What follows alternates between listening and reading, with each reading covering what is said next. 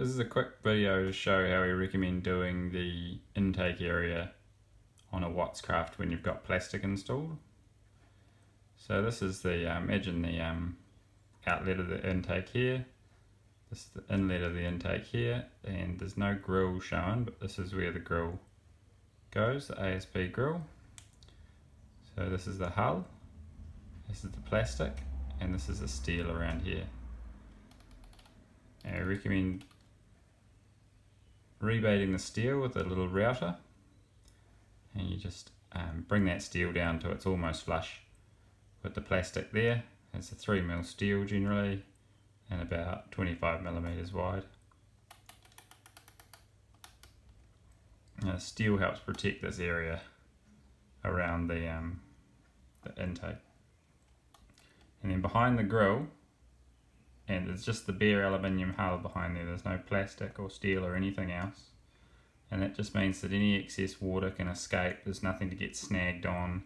You don't want to step from the grill up to the back here, because if you have a time where there's the pump's sucking a lot of water and you throttle off and you have water trapped in here, you can get handling issues. It can push the back of the boat up, things like that. So we just leave a tunnel with aluminium here, behind here, and nothing else. At the front you make up some sort of frame. This is flush with the plastic again, this steel, and you can bend or weld in a little ramp that leads nicely into the aluminium ramp on the grill just here. Imagine the alloy ramp's just there, and you just weld up this gap here in real life. This is just a CAD model. And in terms of bolting it on, you can run the M8 bolts through the intake foot, through the hull, through the intake block, through the plastic, and then through the steel. So you've got 5 or 6 M8 bolts down each side, 1, 2, 3, 4.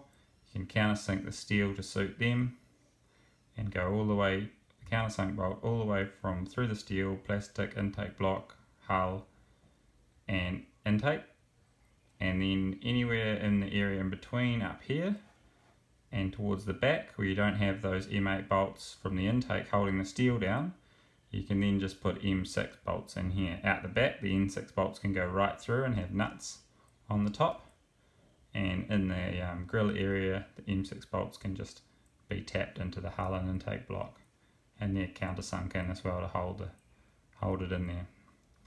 Just having that surround around the plastic there makes that nice and strong, and you don't get the plastic being torn up and ripped out. If it's just plastic on the edge, unprotected edge of plastic, there it's not ideal. You get sort of uneven areas and all sorts of things. That's how we recommend doing it. Hopefully that's clear enough on the CAD model. Thanks.